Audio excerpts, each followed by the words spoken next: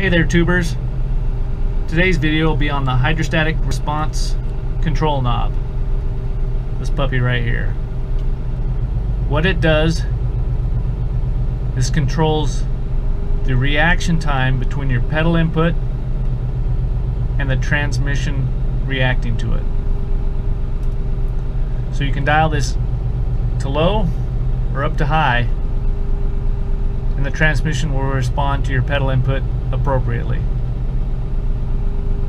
I run mine right in the middle. It's a good happy medium. So I'll turn this down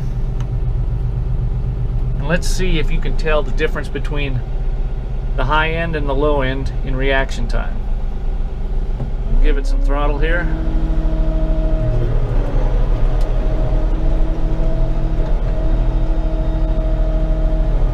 And I'm putting full pedal input in, and you get that nice slow reaction between the pedal input and the transmission reacting to it. So let's dial this all the way up, see if you can tell the difference.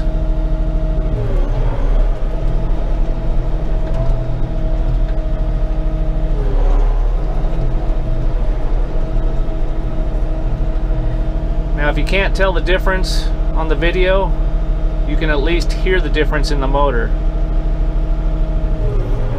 It does lug it down a bit more because it's reacting quite a bit quicker. So like I said, I've been running mine right in the middle,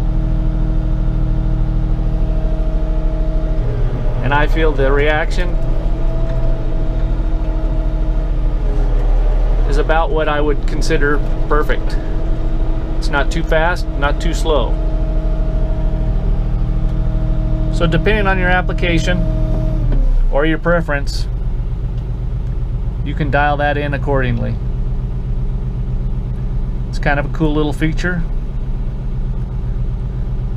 I think most people will probably be like me, and once they get that perfect spot for it, it'll probably sit there the rest of its life. But that's it. That's all there is to it. Thanks for watching, and any comments or questions, just put them below. We'll talk to you later. Bye-bye.